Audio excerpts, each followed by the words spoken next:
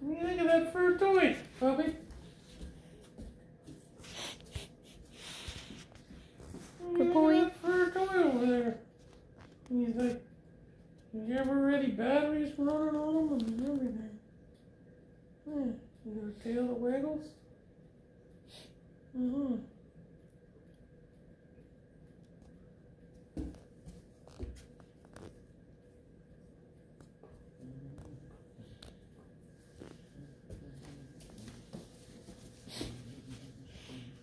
Found a fox.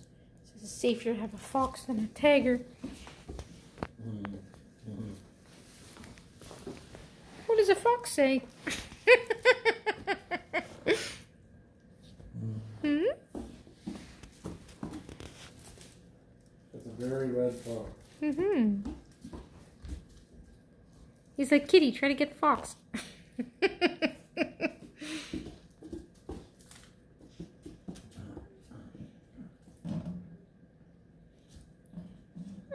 There's cat toys in this basket. They do. He always wants to go by you over there. You're not getting by me, dog. You're such a good boy, though. You're a very good house dog. First time in the house, and it's like you own the place. Very good. She says, Dad, if I own this place, can you get rid of that cat? Any more red foxes? I'm not sure about this cat. This cat's very vicious. Says, I'm really a lover more than a fighter. He says, this cat's got me by the lips. He's trying to pull out my underbite. He says, that dog keeps pulling on my face. I'll have an overbite. There's an underbite. He says, I don't even like to bite. That cat likes to bite. He says, that cat's freaking crazy. I just wanted to be friends.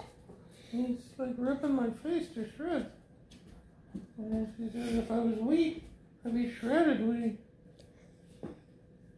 She says it's not gonna make a hound sound and just look at him. Because that's what hounds like to do. And she says I'd like to chase the cat if the cat is wrong. And he's just laying around wanting to fight. I'll just stare at him. I'll see if I can stare him down. Maybe. You staring him down, honey? He's a good boy. He's nervous now to look away. And he says, and there he goes. He says, maybe I'll slip his butt. Oh, he says, Dad won't let me know where the cat goes. Why not? Go home, Dad. Go home.